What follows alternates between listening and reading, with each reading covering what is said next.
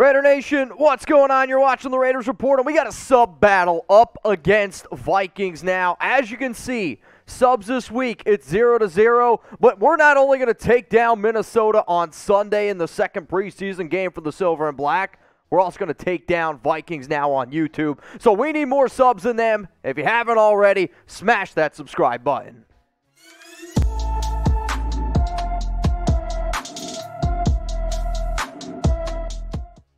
Before we get into today's news and trade rumors around Josh Jacobs and Kareem Hunt, today's show is presented by our awesome friends over at Manscaped. It is hot as balls out here, at least it is in Texas, and I want to make sure that your balls are looking great and smelling great as well. The easiest way to ensure that is by going to manscaped.com. Make sure you use promo code Raiders to save 20% off and get free shipping on the best male grooming products out there. Now, some of the stories that you're going to see today are trending in terms of overall trade rumors. We will talk about Jacobs, Kareem Hunt, and then at the very end of today's show, I will walk you through all the training camp news and notes that you need to know. So let's talk about the latest going on around star running back number 28, Josh Jacobs. I told y'all yesterday, and I told y'all literally right after the Raiders game against the Jags, that there's a lot of people out there really overblowing and trying to push this trade narrative, even though they got blue check marks out there. You can't always believe what you see. I said that McDaniels just wants to see what type of running back he is. That's all it is. Wanted to get him more reps, and today he confirmed that the Raiders are not trading Josh Jacobs. Some of the reasons that I illustrated earlier in the week, I'm going to go through them a little bit more here in depth. The reasons why you do not move on from number 28. You're in win-now mode. The last time we saw McDaniels as a head coach in the AFC West, he had a record of 11-17. The fact that Las Vegas made the playoffs last season, the fact that the Raiders have never had a losing season in Las Vegas, considering the fact of everything that happened last season, if this team doesn't make the playoffs, it's a fail on McDaniels, and it's egg on his face. You are in win-now mode. The next reason here, I get the fact that they declined his fifth-year option, and I think that this is going to be Jacobs' final season with the Raiders.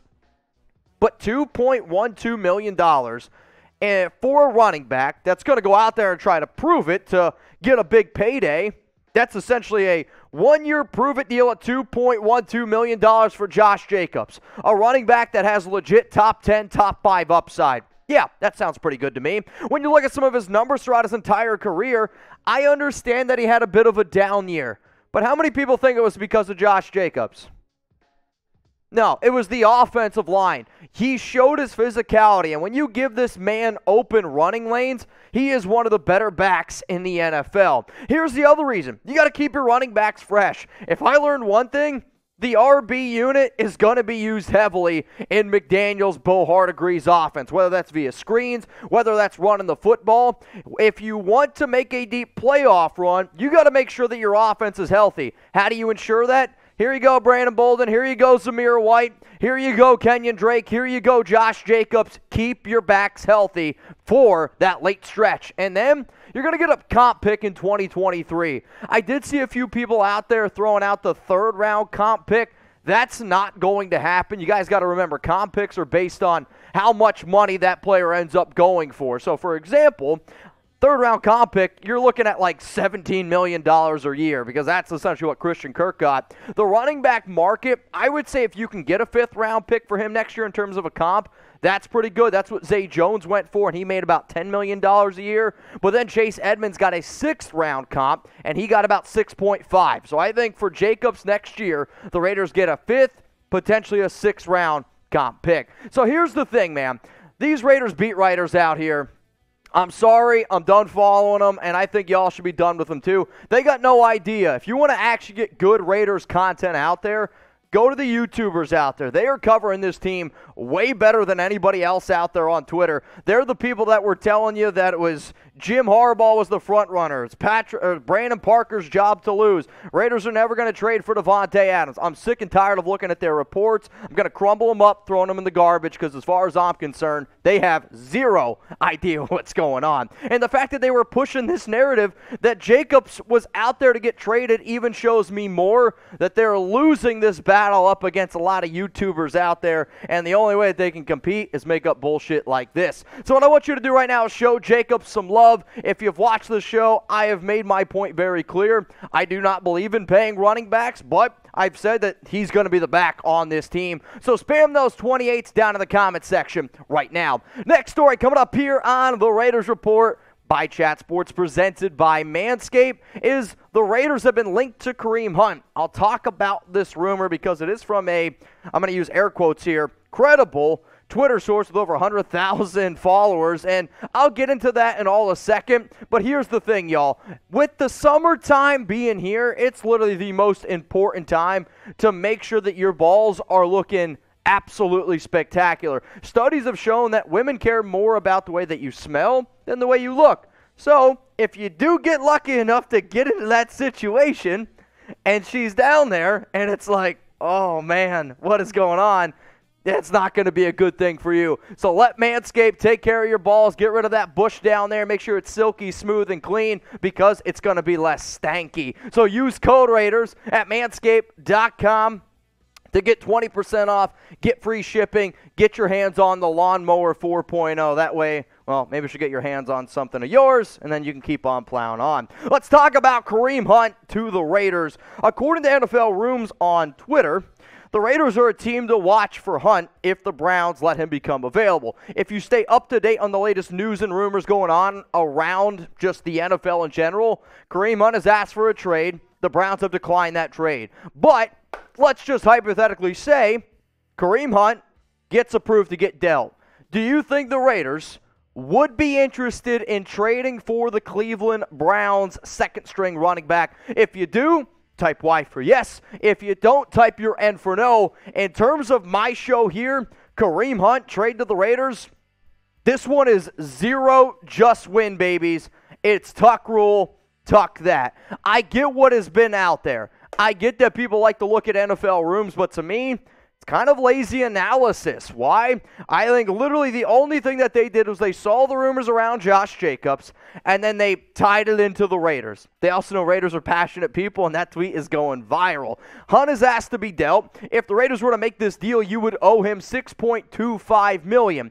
Not only does it not make sense from a on-the-field standpoint, it doesn't make sense for a off-the-field situation either. You know what I really want minus a playoff run, minus the Raiders winning a Super Bowl?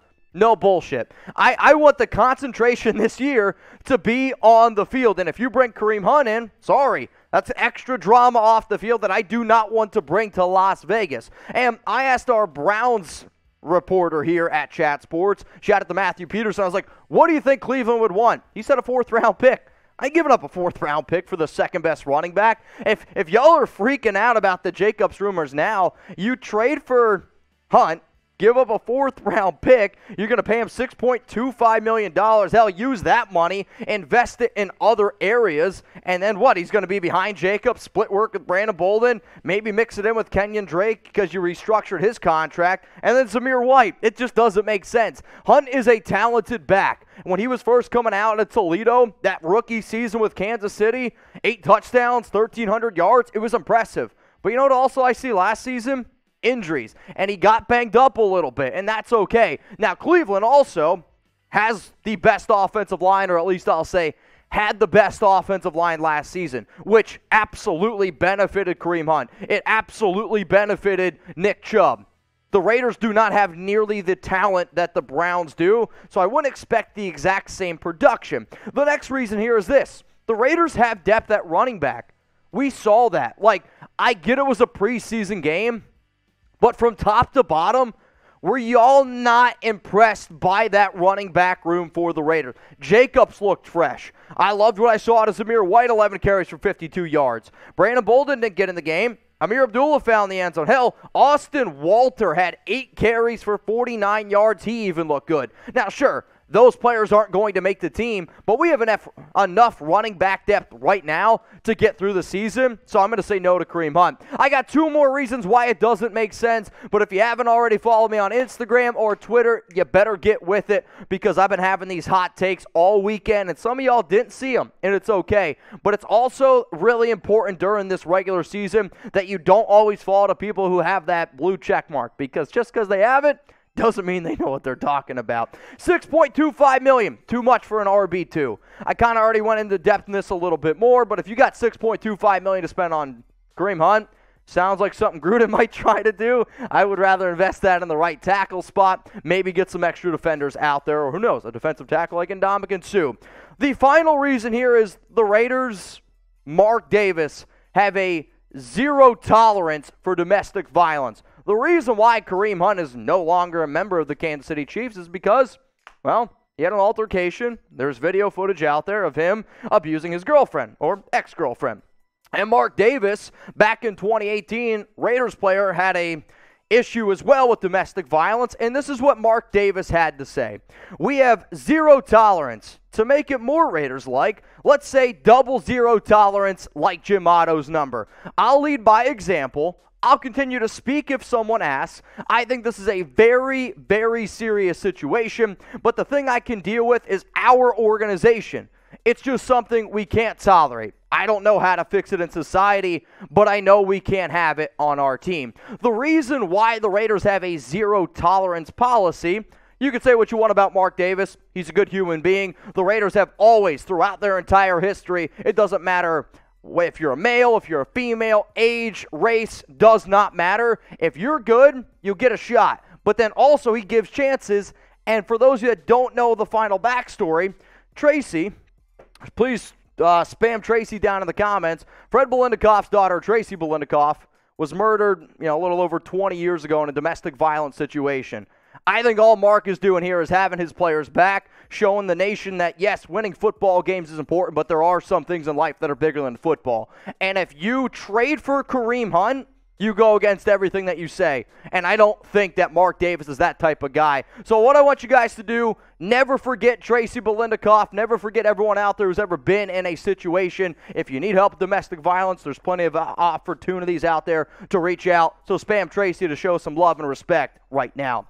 Coming up next here on the show, let's get into some training camp news and rumors. My DMs have been filled up over the weekend around 2 players, Darren Waller and Chandler Jones. Luckily, we did get an update today around Jones. He was out there practicing. He missed 4 straight practices before the Raiders preseason game. Obviously did not suit up against the Jags either, but the fact that he's out there is a good sign. Some other practice updates here. Roderick Teamer Jr., he was back out there, which that hasn't happened since like the very, very first week of training camp. Extra depth at safety. That makes me happy. Running back Britton Brown, he was at practice today. He's missed a little over a week. Amik Robertson was a player that I had very high hopes for. Looked good early on. Got banged up a little bit. I'm hoping we see him out there up against the Minnesota Vikings.